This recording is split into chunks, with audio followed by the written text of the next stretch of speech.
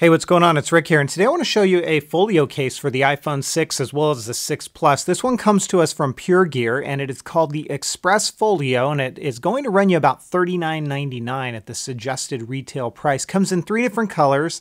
These are all faux leather cases, at least the two I'm showing you today. So you can get it in a faux leather black, and it kind of has this perforated design to it.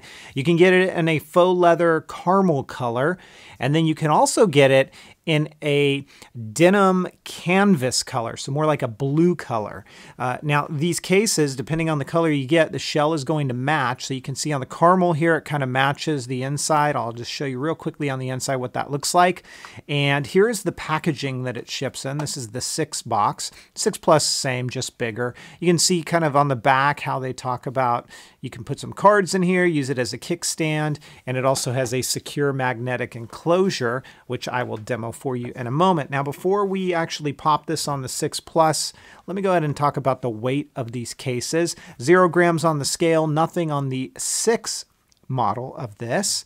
Popping it on, it comes in at about 66 grams. And then as we get the 6 Plus version of this, nothing on the inside, we are talking about 87 grams. So you are going to add some weight here, but again, think of this as an all-in-one case. So it's meant to be used in a number of different ways. Now, on the inside here, you have some nice felt lining. Take those buttons first, align them just like you see me doing here, and simply pop a corner in, followed by the other corner. It's a pretty easy fit.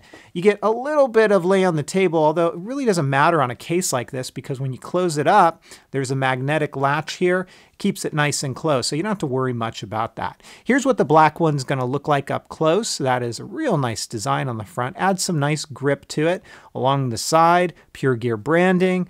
Along the bottom, so you're going to see what that looks like for compatibility's sake. It's a bit tight, so you might run into some issues with third-party connectors here. There's your spine along the top, all enclosed, and along the back side, again, there's that latch. Camera cutout, no problem with whiteout or washout in photos or videos. Some PureGear branding right there as well.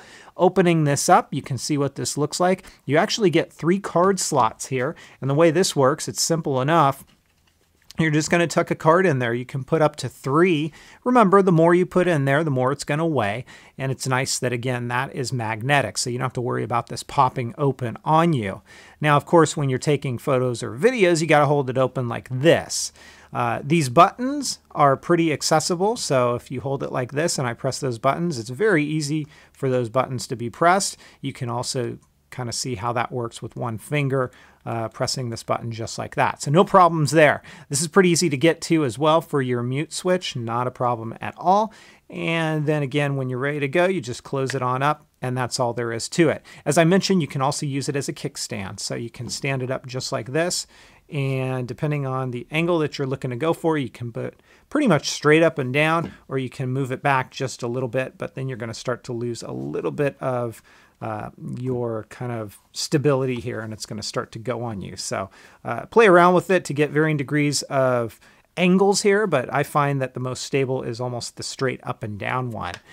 It's a pretty nice folio case. Again, it's going to come in at about the $39.99 mark. And if you're looking for something that is a little bit more of an all-in-one, provides some protection for you, of course, with a flap that closes, most of the time that screen's going to be protected. And because it's got the magnetic clasp, if you drop it, it likely is not going to open up on you. So this case is going to get my 4 out of 5. If you guys have questions, comments, or feedback, as always, please feel free to let me know. Hit me up on Twitter at metagamers, and I'll catch you guys next time. Take care, everybody, and have fun.